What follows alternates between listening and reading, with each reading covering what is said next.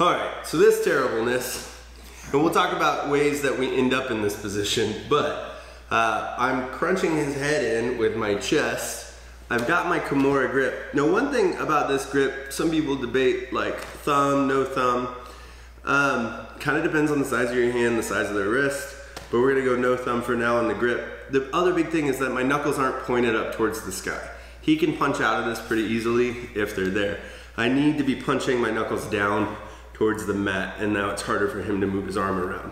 My other hand is over the top, and again, it's not my fingers on that far bone, it's the top of my knuckles. And now, we're gonna use his forearm as a lever, depending on which direction he tries to escape from here. So if Russell comes towards me, I push the forearm across his own body. And now it's very hard for him to continue that motion coming towards me. If he tries to run away from me, I seal the forearm to my chest, and now it's really hard for him to continue going that direction. So we have to be feeling which way he's going and punch one direction or the other.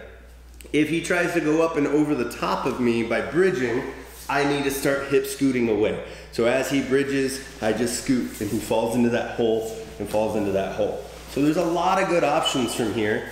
I can come up and finish the Kimura from here.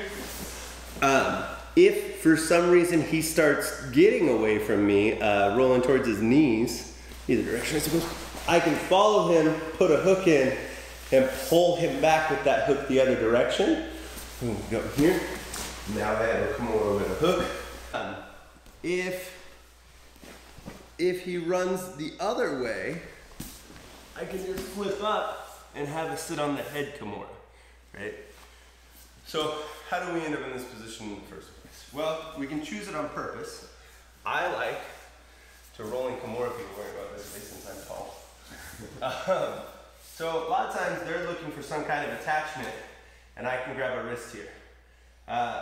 When I grab a wrist here, so there's just a bunch of different ways to do this. Some people take a big jump. I tend to take a big jump from the outside, but we can also hit it like a knee slice and thread our arm through on the way through. So I'm gonna come in, drive my knee to the mat, and roll.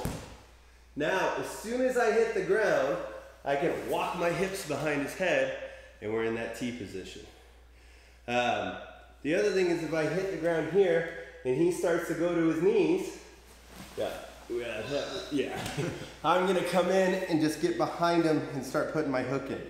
I could take the back, or I can get up on my head and come all the way through to this arm bar.